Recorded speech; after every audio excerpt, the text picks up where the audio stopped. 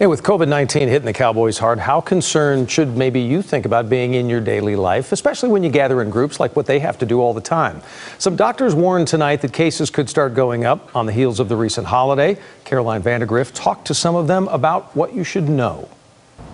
Public health experts and even some fans say that the Cowboys COVID outbreak shows that even though we've come a long way since last year, the pandemic isn't over yet. Just makes you want to be cautious, because if they're taking all the protocols and they're having outbreaks, then we just have to step up our game even more. If you don't have the vaccine, I say go out and go get it.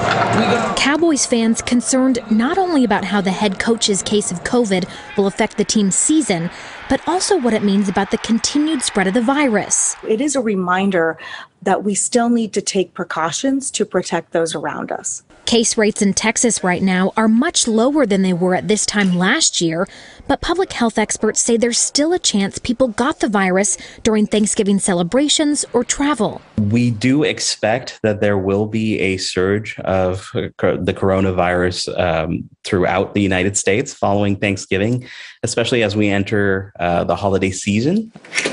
It's too early to predict just how big of an uptick we could see, but it's something people should consider as they assess the risk of taking part in any of December's holiday traditions. We need to have those conversations with family members and friends and others with whom we'll be gathering about whether or not they've been vaccinated, whether or not they are careful if they're traveling. Another thing to consider, the Omicron variant.